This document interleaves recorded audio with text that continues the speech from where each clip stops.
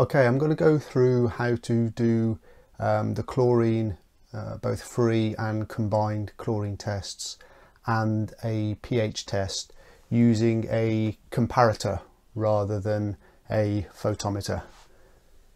So what I've got here is a comparator, two colour wheels that you'll need, one for pH, one for chlorine. You can tell which is which by the colour. The phenol red or the pH wheel will be, the colours will be more red, whereas the DPD for the free and combined chlorine will be more pink. But it's got on the back you'll see chlorine and phenol red. Not sure if you can see, and then you'll be able to tell as well by the colours. The colour wheel that I've got here goes from 6.8 through to 8.4 range. So that's obviously, just by those numbers that's going to be for pH. The chlorine one goes 0.5 through to 6. So you can tell which one is which. So the comparator, colour wheels, DPD and phenol red tablets, test tubes, crusher, sample of water, and what we'll do first is get a blank. In a similar way to photometers, there's got to be something to compare the sample against once you've got the reagents in there. So grab 10 ml of sample water from your pool, top it up to 10 ml on the test tube, following all the same types of good practice that you follow with the photometer, in that there's a meniscus. The meniscus should be on the 10 ml, let's get that into 10 ml marker as you're looking at it at eye level. Make sure everything is clean as well. Rinse out your test tubes with the sample, with the water that you're going to be sampling, and yeah, make sure everything's clean, make sure everything's dry. And what you do is that test tube goes in the sort of left hand side of the photometer. There's a couple of sort of things, holders for you to put the tubes into, so have that on the left hand side.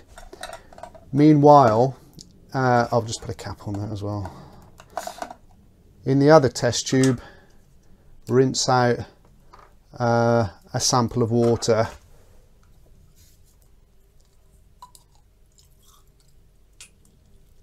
Rinse out a test tube with a sample of water. I'll rinse it out again. Just leave a little bit in the bottom so that you can do the two-stage test. So what I mean by that is, if you have can you see it going pink? That's a DPD1 tablet that I've just put in there. DPD1, that's for free chlorine. You can see it going pink. And the idea is to keep your eye on the colour as you top it up. See it stay in pink. If it was to go clear at this point, that's bleaching out, and I talk about that in another video in more depth, so I won't go on about that too much in this video. But you always start out with a few drops of water, top it up to 10. If it didn't go pink at all, even with just a few drops of water, you've got no chlorine, or you've got a dud tablet. If you top it up to 10 and it went pink, but you see it going clear, then you've possibly got an over chlorinated sample of water. Crush the tablet. You might want to use a tabletop for it. These days, these tubes are plastic. They used to be glass and used to end up breaking them, but these days they're plastic. Make sure the tablet fully fully disintegrates so that you've got no tablet fragments left over. Might need to be quite determined because of the way that these test tubes are designed. There's a little dimple in the bottom that makes it difficult to crush the tablet, but make sure the tablet is completely crushed and has fully reacted. Then you'll see it's gone a certain pink colour. Put a cap on that. Now you put that in the other side, so you've got the blank sample on the left, the sort of live sample if you like on the right. Get the appropriate colour wheel, which the test that we're doing is on chlorine, so you need the chlorine colour wheel, and put it in. And what you need is a source of white light, which is the most obvious source of white light is the sun. So I'm going to just open this, or you can use a fluorescent tube. They also produce white light, but I've got quite a good source of sunlight here. I'm going to have to get this at a certain angle.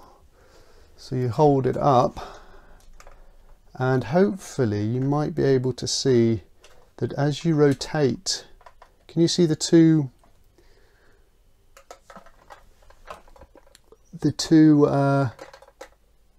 apertures there? And as you rotate the wheel, see that one there is the weakest on the colour wheel. I think that's 0.5, that's 1, 1.5, yeah, 2, and I think maybe 2 is the match. What you're basically trying to do is get that match, maybe 2.5, definitely not a 3, and it goes through the range. That's the idea. And what you'll see here is the number corresponding to what the chlorine level is. Sorry if my face got a bit close there. So that's the idea. So the best match that I can see here, 2.5. I'm pretty sure about that. So that would be the free chlorine, 2.5. And as you can see with the comparator, there's more of a judgment involved, because you are using your own eyesight to make the comparison between the sample colour of the sample and the colour in the colour wheel, which is potentially problematic for people that have issues with colour blindness. Now apparently 10% of men statistically have got issues with colour blindness, so that could be a factor that determines whether you go with a comparator or whether you go with a photometer, because with photometers you're not relying on anyone's perception of colour here. They're basically the machine, the device does it. What you definitely should not be doing though, if you're operating a commercial swimming pool, is using either a water tester, which is just one block of clear plastic with all the colours printed on there, or a test strip of any sort. They're too inaccurate, and they're only really geared towards domestic pools rather than commercial pools. So it's either a comparator or it's a photometer if it's a commercial pool, which is what we're predominantly at Stockwell Safety more geared towards providing courses about. So that's free chlorine. In terms of doing the total chlorine, so that you can work out the combined chlorine, what you use for this one is a DPD3 tablet. You put that in the same sample that you've got the DPD1 already in. Don't touch the tablet with your fingers, and that goes for all these tests. Don't touch the tablet with your fingers, because you'll taint you'll affect the result. So 2 minutes for the DPD3 tablet. While we're waiting for that 2-minute reaction time, I'll put that over there, we can get on with the phenol red tablet test to tell us what the pH is. So what I'll do is rinse out another test tube, and with the pH test, you're not worried about the bleaching out thing. That is only really to do with chlorine. So 10 ml of water, phenol red tablet into the sample, crush it up with the crushing rod. Make sure that the tablet fully disintegrates. You can potentially sort of invert the test tube to try and encourage the tablet to disintegrate, but don't go shaking the test tube vigorously, because you'll just create loads of air bubbles that will get in the way of you being able to tell what the colour match is. So again, that goes into the available slot. Change the colour wheel and do the same again with the holding it up to a source of white light and observing the colour match. I'll try and get it at an angle so that you can hopefully see. Can you see that? And it's exactly the same process, just keep rotating until you get a colour match. Personally, I think it's that one, which is 7.4, which would be within range if it was a pool sample. Meanwhile, it's been 2 minutes now on the total chlorine, so we can have another look at the, shouldn't have put that away, should I? Open that up and bring you over here. So let's, can you see now? Same process, it's the same colour wheel as we did with the DPD one, and the match that I get there is 2.5, so that's 0.5, 1, 1.5, 2, 2.5. To my eyes, that's the match. Same as the free chlorine was, which is what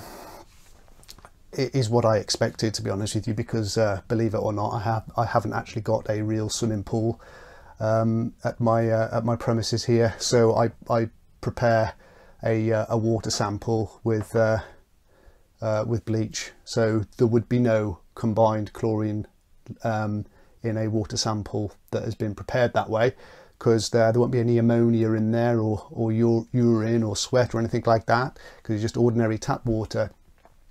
But in a swimming pool, obviously, there is going to be bathers using it, so they're going to be introducing urine, sweat, etc., which are precursors to ammonia, which then go on to combine with chlorine and produce combined chlorine. I'm not going to go too in depth on that right here and now, because there's another section of the course that goes into detail on what combined chlorine is.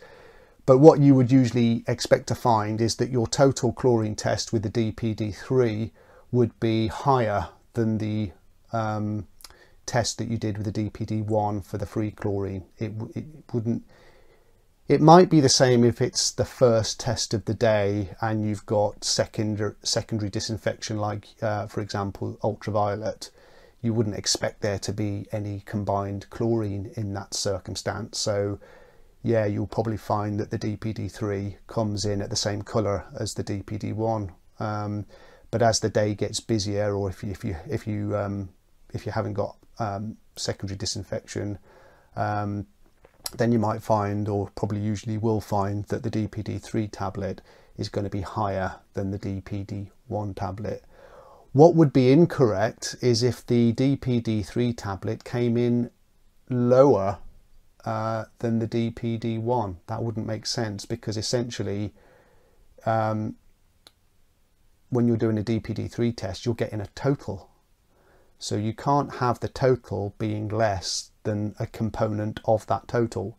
So something's gone awry if you ever find that your free chlorine result with your DPD1 tablet is coming in at more than the total. A common reason for that is that the tablet hadn't yet fully disintegrated, and especially in a photometer, the photometer will be hitting the tablet fragments that are still there, and it might be reading darker than what it actually is. Possibly the same with a comparator, although maybe your eyes wouldn't be that sensitive to it. Not sure. But anyway, there you go. There's how to do the comparator test, the free chlorine, the total chlorine, and the phenol red tests on a comparator. What I will say is do make sure that when you're using any particular test equipment, that you're using everything from the same manufacturer. So if it's a Palin test comparator, then use Palin test tablets, and furthermore use Palin test tablets that are for a comparator, because you can get test tablets that are geared towards photometers, and you can get test tablets that are geared towards comparators, and they're different. So make sure that you're not mixing and you're not mixing together different test tablets in the same at the same sort of testing station, which we've seen quite commonly. There's a mishmash of Lovibond and Palin test, and DPD tablets for comparators and DPD tablets for photometers, and it's not good. It doesn't. It is going to affect the results that you get. So make sure that everything is from the same manufacturer, and you're using the appropriate test tablets for the particular device you're using for your testing purposes.